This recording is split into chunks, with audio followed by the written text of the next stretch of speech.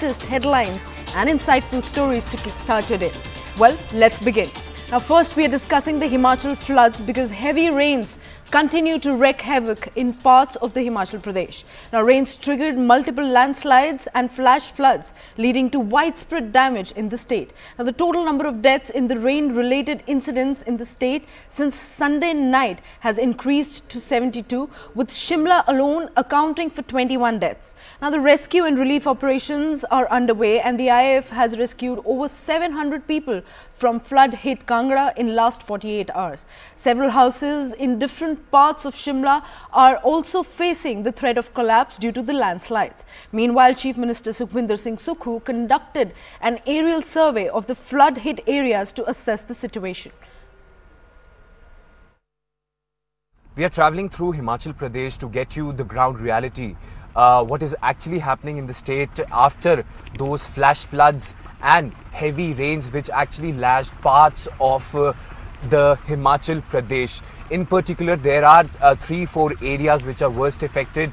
The first one is Shimla, the second one is Mandi, and right now we are coming to you from Mandi, and I just want to show you how these rains have destroyed this entire area.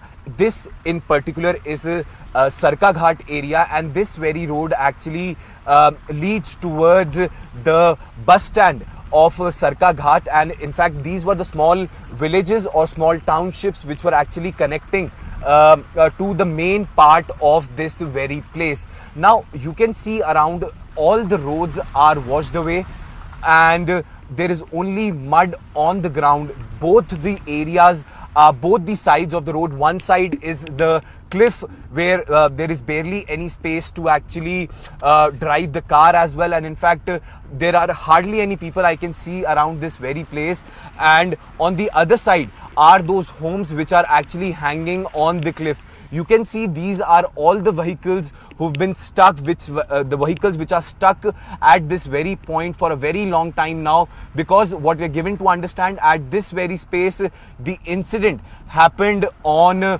14th of August, and after that this is the condition over here, and today is 17th, it's almost 3 days, and on the other side of this very road you can see how landslide has affected this entire area.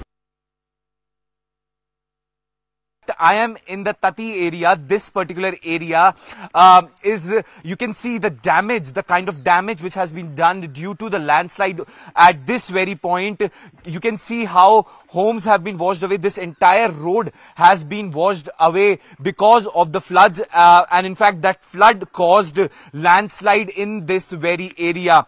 Now I can tell you one thing, that this was one complete road, and you can see how part of this road has been completely washed away by these landslides. You can see these are some localites who have actually come to pay a visit to one of their neighbors whose home has been washed away, and in fact they are living in their home. Those people are living in their home. The condition is so bad that authorities have cordoned off this entire area and no one is actually allowed to enter this very space. You can see how this entire road has cracked, and the water is also continuously coming from the upper sides, so that increases the risk of landslide and also increases the risk of further more damage to the properties.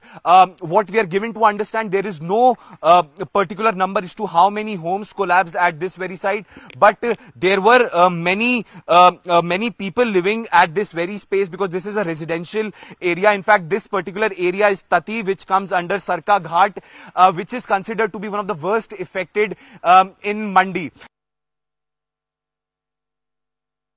Cloudburst which took place in Mandi on 13th of August has resulted in something like this.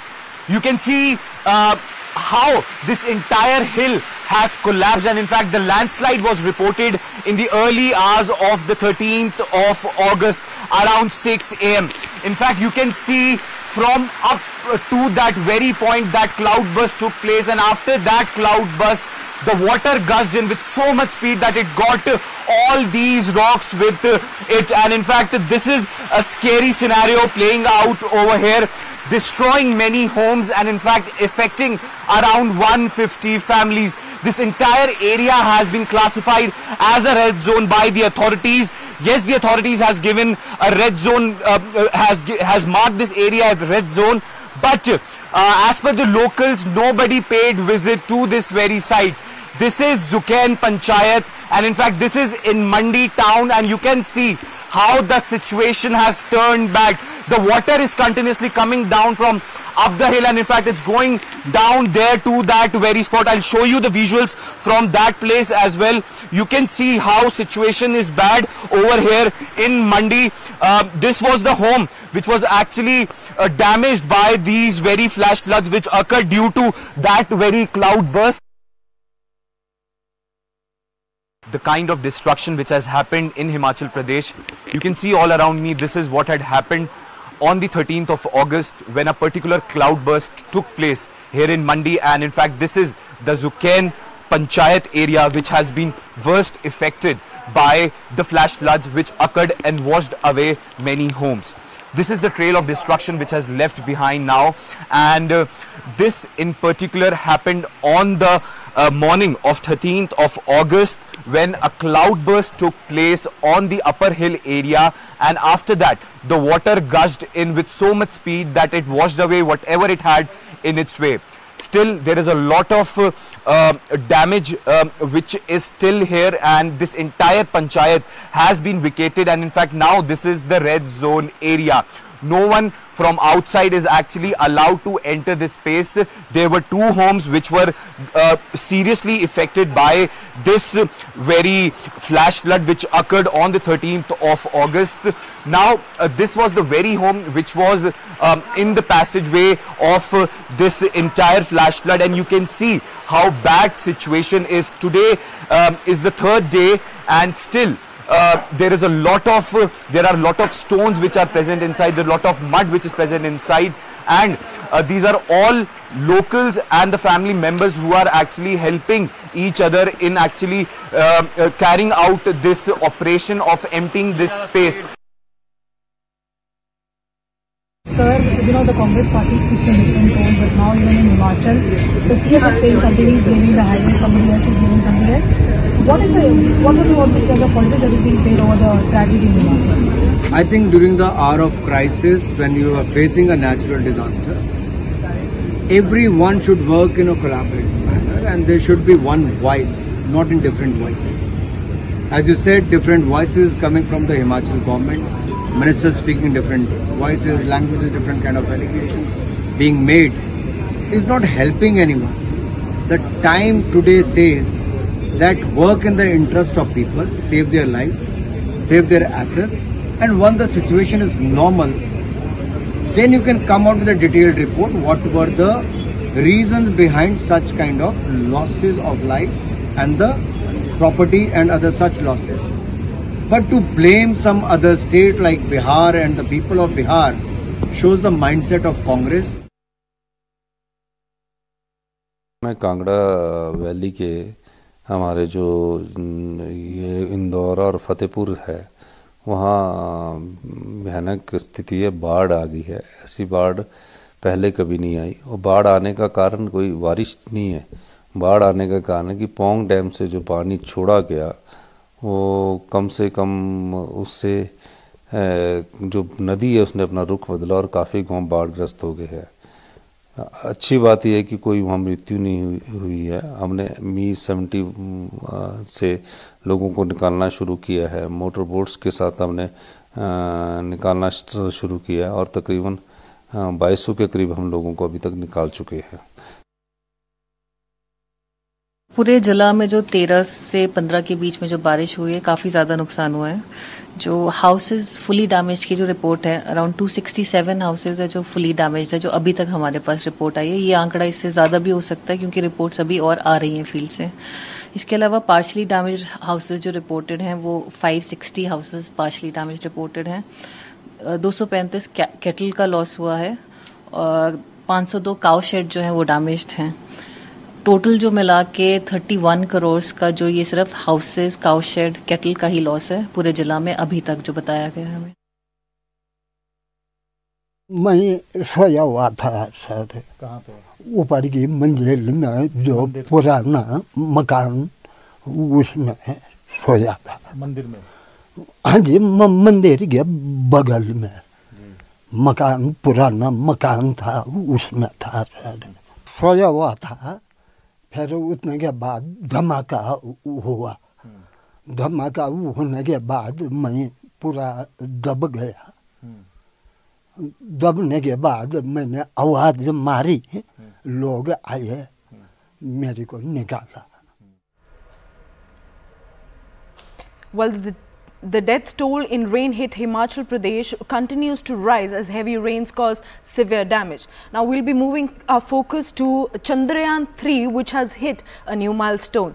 India is inching closer to its journey to the moon and is all set to script history on the 23rd of August. Now, yesterday, Chandrayaan 3 mission achieved another significant milestone in its lunar exploration journey. Now, the Chandrayaan 3's Vikram lander separated from the propulsion module yesterday, and today the lander module will descend to slightly lower orbit around the moon, and the deboosting is planned at around 4 p.m. today. Now, on 23rd of August, the Chandrayaan 3 lander will begin its final descent to make landing on the moon. Now, this endeavour places India on track to become the 4th nation globally to achieve this remarkable milestone, joining the company of the United States, Russia and China. It's a big day. That successful separation has already happened. Your first thoughts on this successful completion of this important step? This is actually a very complex activity, and we are happy that it is happened smoothly without any hitch. Right, and, sir. This is another major milestone, I would say. This one. Okay. Sir, my last question to you about how Chandrayaan 2, from Chandrayaan completion of this mission, how confident you are, sir? Basically, this we have gone through the data of Chandrayaan 2 and find out that the error, what really happened, then that errors have been corrected. That's number one. Number two, this particular mission we added more margin, design margin. Number three, wherever the redundancy is increased, this one. That way, now the confidence level for this mission is more. So we are expecting that this will happen very nicely without any problem.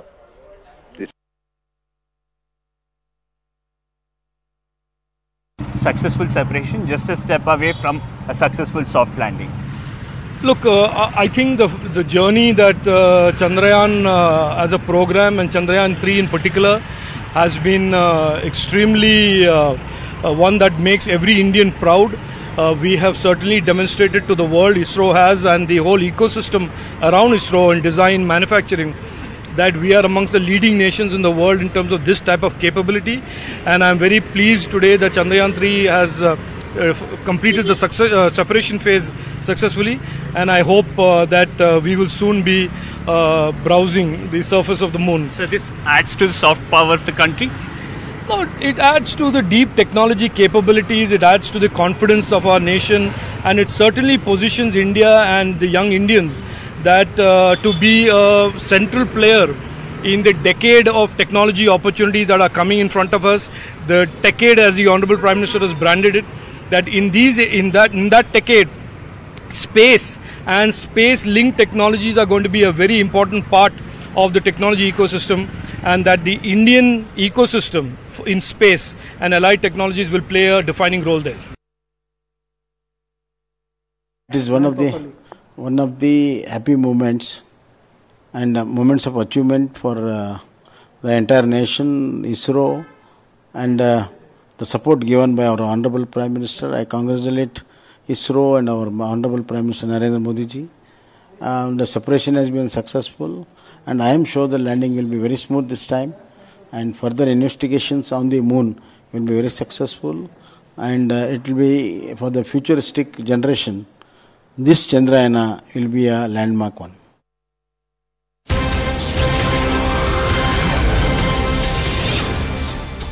Well, we're getting an important piece of breaking input. NIA carrying out raids across Jammu and Kashmir at several locations in a Pakistan terror conspiracy case. Now, according to the officials, the raids are part of NIA's probe in a terror-related case. Now, further details are awaited in the matter, and for my viewers, almost 2 weeks ago the National Investigation Agency conducted raids in various places in Jammu and Kashmir's Pulwama district, and in the connection with the terror links and terror funding cases, officials have said. Now, according to the recent reports, what we are getting right now is that NIA is carrying out raids across Jammu and Kashmir at several locations in a Pakistan terror conspiracy case. Now, joining me on the broadcast is my colleague Tejinder Singh Sodhi. A very good morning, Tejinder. What more details are we getting from the ground on this report?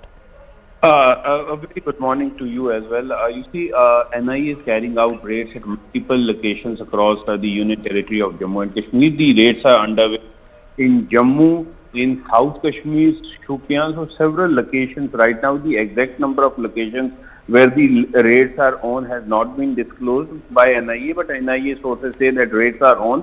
And as you rightly pointed out, that this is a terror conspiracy case where a conspiracy from across the border is being hatched to revive terrorism in the Union Territory of Jammu and Kashmir by sending in arms and ammunition, using drones, by carrying out targeted killings across the Union Territory of Jammu and Kashmir, and by carrying out attacks on security forces by planting magnetic IEDs which are being sent from across the line of control using drones.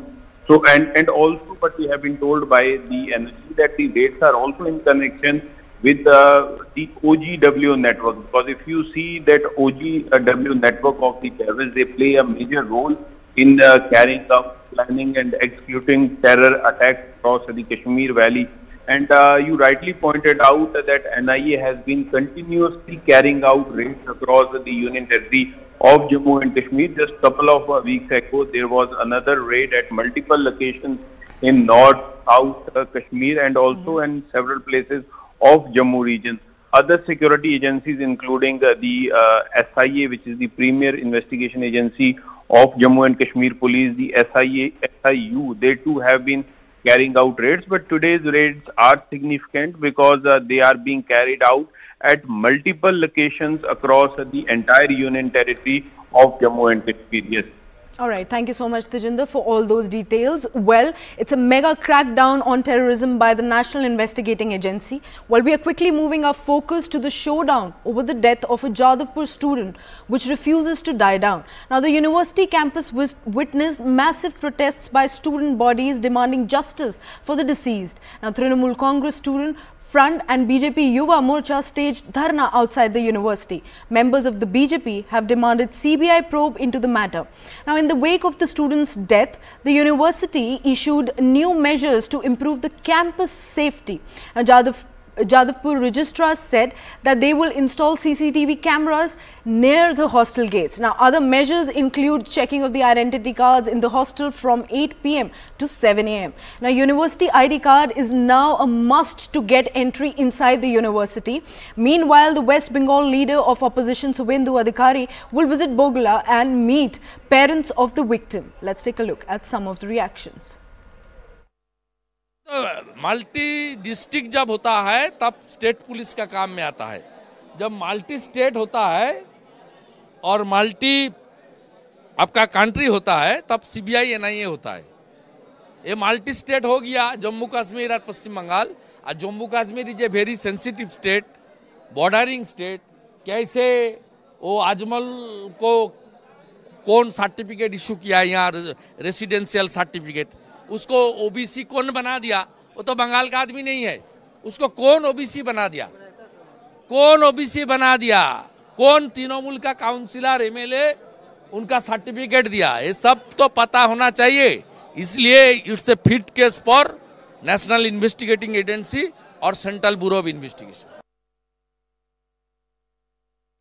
It's now more than 48 hours that the unrest in Jadavpur University is still continuing. The death of a 17-year-old boy has really led to unrest in Jadavpur University. You can see behind me still the students, they are in a sitting dharna. Students of different organizations, they are sitting dharna, and right now they are also in every day. There are several rallies from different organizations, left organizations that are inside the Jadavpur University with all this protest, like they want the justice of this boy who has died. On the other hand, the Trinamool Congress and the BJP, they are also in a sit-in dharna outside the university. While they wanted to enter yesterday, there was a scuffle here because the university students who were here, they are backed by the left. Some of the left unions, they were of the opinion that how can the people who are outsiders can get into the university. So you can see that they are sitting here, and that is the corridor where Pro Vice Chancellor, Dean of the Students, and all the authority people, their office in those places. But it's very clear that the students out here, they are sitting in dharna. Well, it's time to slip into a very short break. Stay tuned. We'll be right back with more news and updates.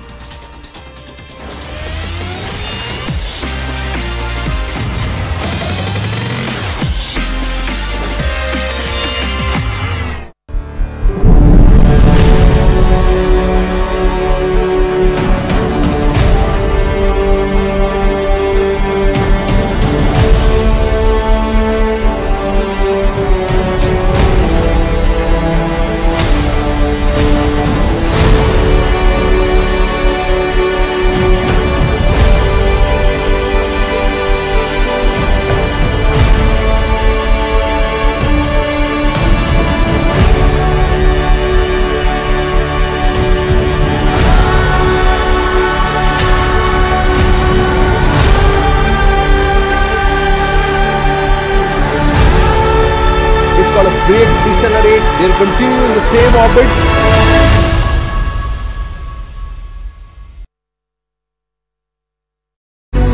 When he talks about other alliances and how there are issues between them, when recently Om Prakash Rajbhar, who has joined the NDA now, has been giving the choicest of galis to none less than the Prime Minister himself. But today the BJP is accepting him with open arms. Okay. His party also has a very serious gangster against whom there are criminal charges. Mr. Poonawalla will now have to defend that gangster. Similarly, in Maharashtra, Ajit Pawar, who was supposed to be chakki pissing, are now honeymooning with the BJP. So, Mr. Poonawalla should first answer his own party's contradictions and his own alliance's contradictions before pointing fingers at other people. Yeah, I'll get him to respond to that. But one contention, before I come to Shehzad, one contention which Akshay Marathe raised, and I'm not sure that adds up or that's the way alliances work on the ground. And I want to ask Professor Sanjay Kumar this, as somebody who has tracked multiple elections in the past. In the 2019 Lok Sabha election in Delhi, the vote share of the BJP, and of course BJP won all 7 MP seats in Delhi, was 56%. Second was the Congress party, it had 22% vote share, and the Aam Aadmi party had 18%. So even if you add the Aam Aadmi party and the Congress party, it comes to about 40%, which is about 16% less than what the BJP polled. Now, please help our viewers understand why in politics, as Akshay Marathe just said, just because AAP and Congress come together does not mean that the arithmetic will add up over and above what the BJP has got. And this is in 2019 as well as, of course, in 2014.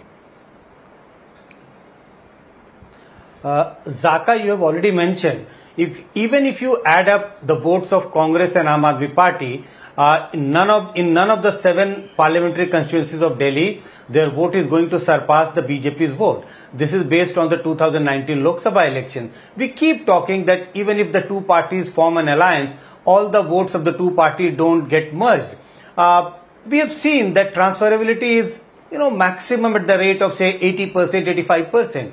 We are talking of transferring 100% votes of Congress and Aam Aadmi Party in all the constituency. Still we see that BJP would be leading because it's a very simple fact. All the 7 parliamentary constituency, BJP had 1 in Delhi, with more than 50% votes. If a party has already got more than 50% vote, no matter X number of parties join hands against that party.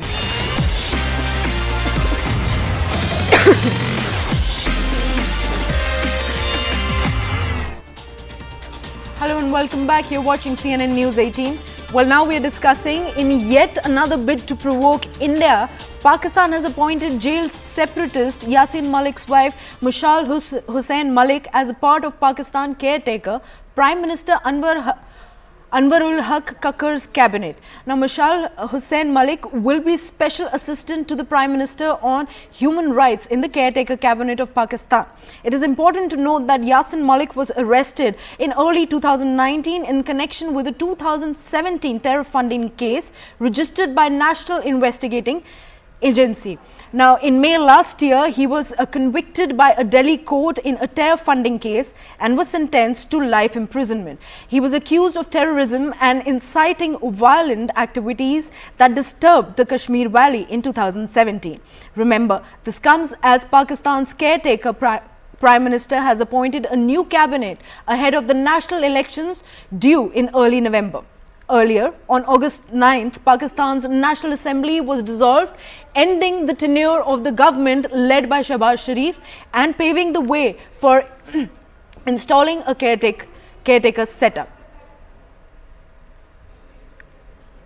While shifting our focus to some positive and inspiring news, several temples in Jammu and Kashmir's Srinagar have been renovated and restored to its original glory under the Smart City project. Many of them were in extremely bad condition after the exodus of Kashmiri Pandits in the valley, while one of them was damaged in 2014 floods. Now, temples including Durganath Temple, Shiv Temple, Raghunath Temple and Kateshwar Temple were undertaken for conservation under Srinagar Smart City. CNN News 18's Ishan Wani comes here with his ground report. Let's take a look. The government under the Smart City project is renovating temples and other religious sites in Kashmir.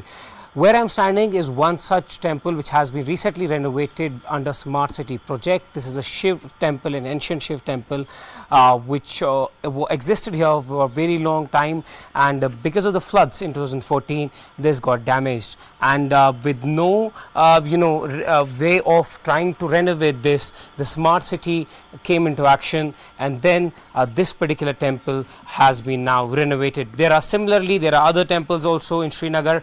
When the exodus of Kashmiri Pandits took place, there's no one to take care of them, and they were in a very bad shape. And now the government is trying to ensure that all these temples and religious sites are taken care of, they are renovated and brought back to the glory. And this is a similar story that we are seeing here in Srinagar, where this particular Shiv temple has been renovated by the government under the Smart City project to ensure that religious sites are not only given a facelift but also they are renovated so that they could be brought back to their original glory.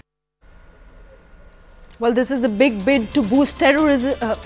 I beg your pardon. This is a big boost to tourism in Jammu and Kashmir. Well, it's a wrap from my side. Stay tuned to CNN News 18 for more news and updates. Thanks for watching.